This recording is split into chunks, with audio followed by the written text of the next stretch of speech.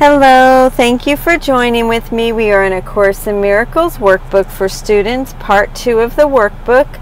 We are in section 3, What is the World, on lesson 245. If you'll please remember to read the section, What is the World, in its entirety today, that would be awesome. I recorded a YouTube video if you'd like to use that. Your peace is with me, Father. I am safe. Your peace surrounds me, Father. Where I go, your peace goes there with me. It sheds its light on everyone I meet. I bring it to the desolate and lonely and afraid. I give your peace to those who suffer pain or grieve for loss or think they are bereft of hope and happiness. Send them to me, my Father. Let me bring your peace with me, for I would save your Son, as is your will, that I may come to recognize myself. And so we go in peace. To all the world we give the message that we have received, and thus we come to hear the voice of God, who speaks to us as we relate to His Word, whose love we recognize because we share the Word He has given unto us. Your peace is with me, Father. I am safe. This is the commentary by Robert Perry and Alan Watson. This is by Alan Watson. God's peace is always with me, and I am always safe. It isn't a sometime thing. God's peace is with me now and always. Unrest is always something I am superimposing on the underlying peace, which never leaves me. Unrest is a false perception. Peace is reality. If I am willing to stop to say, "Peace, be still," to the storm in my mind, God's peace is always there, waiting to be discovered. I am surrounded by God's peace. It goes with me wherever I go. I bring it with me, and I can shed its light on everyone I meet. I can be, as St. Francis prayed, an instrument of His peace, bringing it to the desolate, the lonely, and the afraid. Oh, I want that to be what I am today. I want to be willing to pray. Send them to me, my Father. Let me hear the lesson of the Holy Spirit. To have peace, teach peace to learn it. As I bring peace to those bereft of hope and happiness, I will find it in myself. I will recognize myself. I will hear the voice for God. I will recognize your love. Today, if I do not feel your peace within me, let me bring it to someone else who needs it. In doing so, I will recognize its presence in myself.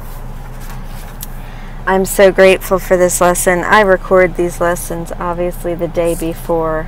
So today's September 1st, and I'm recording this. And I was called to do a memorial service tomorrow for a 32-year-old. And my ego just is like, no, I don't want to do it, you know. And then, you know, of course, when I sit and then go inside and speak to Holy Spirit, you know, I'm giving the answer to do it. And this is spot on for me in doing this. I've never done a service for somebody that young. This is my first one. Actually, I'm new to doing services anyway, and I absolutely love it. I receive so much from it. And I usually get paid, and that's such a boon to me because that's not why I do it. So it's like, wow, I get paid to do this. It helps me so much. I'm getting paid so much in just doing it. So I am so grateful for the honor and the privilege to do this young woman's service tomorrow. I just hope I can keep it together because I get so overwhelmed with the love, and you know, no matter who she is, I know she was love, and she's me, you know, she's my brother, she's me, she's God, and what an honor, you know. So death is not real, that's for sure. So I think I'll actually do some writing today and present that to the family. I always work on my service with the family, of course. And I think this hit them very hard, so it's going to be a rough one. So please hold me in the light, hold me and this beautiful woman's family. Hold us all in the light, and thank you for joining with me. Now let's move on to the meditation. Your peace is with me, Father. I am safe. Your peace surrounds me, Father. Where I go, your peace goes there with me. It sheds its light on everyone I meet. I bring it to the desolate and lonely and afraid. I give your peace to those who suffer pain or grieve for loss or think they are bereft of hope and happiness. Send them to me, my Father. Let me bring your peace with me, for I would save your Son, as is your will, that I may come to recognize myself. Your peace is with me, Father. I am safe.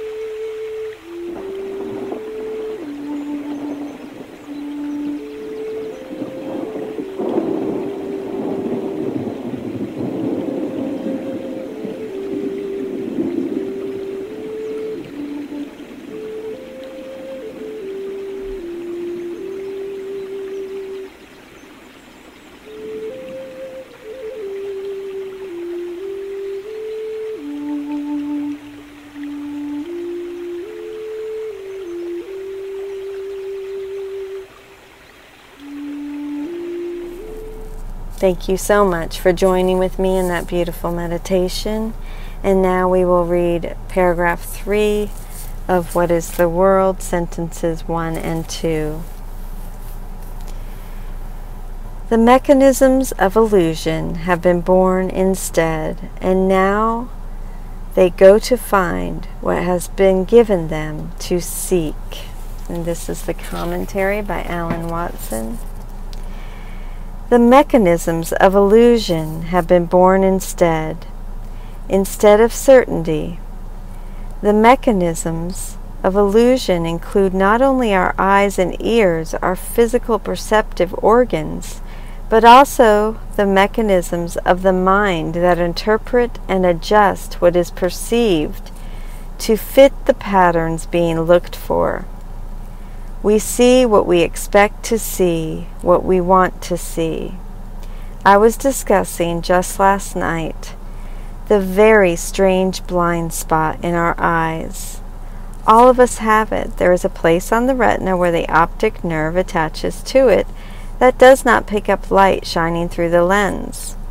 The very strange thing is this: the mind fills in the blind spot with what ought to be there. None of us see a blank spot at the side of our vision, but it is there. The mind simply makes up what it thinks should be there. This is a mechanism of illusion indeed, and our mind makes up what ought to be there far more often than we realize.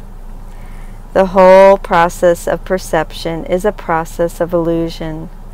Our mind sends out its information gatherers to find what has been given them to seek. The mind tells them, find evidence of guilt, and lo, they find it. Find evidence of attack, they bring it back. Find evidence of separation, they produce it.